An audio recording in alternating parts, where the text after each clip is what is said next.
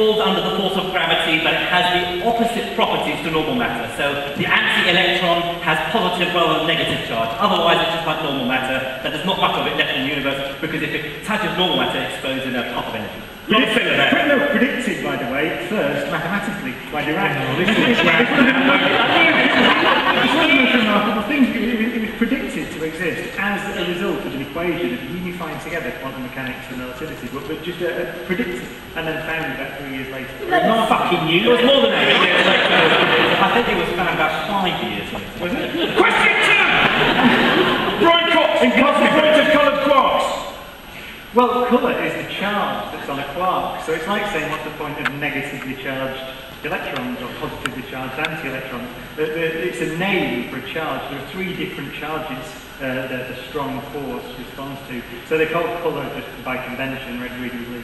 So that's why it's 3 charges rather than 2 in electromagnetism. Jim Al-Khalili, why isn't the sky violet? The colour of the sky is blue because of the way light from the sun is scattered as it passes through the atmosphere. So it's to do with the way light refracts as it bounces off the atoms and molecules of the atmosphere. The different types of atoms in the atmosphere would give light a different colour, but it's because of the nature of the oxygen and nitrogen in the atmosphere that gives it the blue colour. Brian Cox, why are we so sure that dark matter isn't simply matter and not the result of some deeper phenomenon? Well, so I should say what dark matter is. Well, I don't know what it is. I get a Nobel Prize if I knew what it was. But it's the measurement. It's taking to now, that would be Peter Higgs. We're on a clock. We are on a clock! So the dark matter is astronomers see that it's there. So the way that galaxies rotate and the way the universe indeed is expanding tells you there's more stuff than we can see. So it could indeed have been normal matter.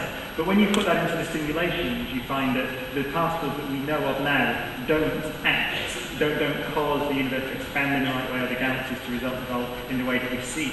So it's got to be a new kind of particle, almost certainly. There are some theories that don't predict that, but most theorists think that it will be a new kind of particle, and that's one of the things the Large Hadron Collider is looking for. Jim, what is dark energy and why hasn't Brian found it yet? He's not been looking in the right place. Dark energy has been predicted. It's even more mysterious than dark matter. Dark energy was predicted because in 1998 astronomers were measuring light from very distant galaxies and saw that the universe was expanding ever more rapidly. So rather than slowing down and collapsing on itself like the Daily Mail reported today, which is a load of fucking bollocks, it's expanding. Thank you very much. As a physicist, if you swear, you get a laugh and a cheer. It's expanding ever more rapidly, and the only way we can understand what's happening is that something must be counteracting the force of gravity that's trying to pull everything back in again, and we call this dark energy. It's some mysterious substance that's pushing everything apart, but we have even less clue what it is than we do about dark matter. Which is interesting, the Daily Mail. I love the way you always prefix it with interestingly. It's based on some real physics. The interesting thing about the Higgs field, which we now know exists, is that it's on the edge of being too massive.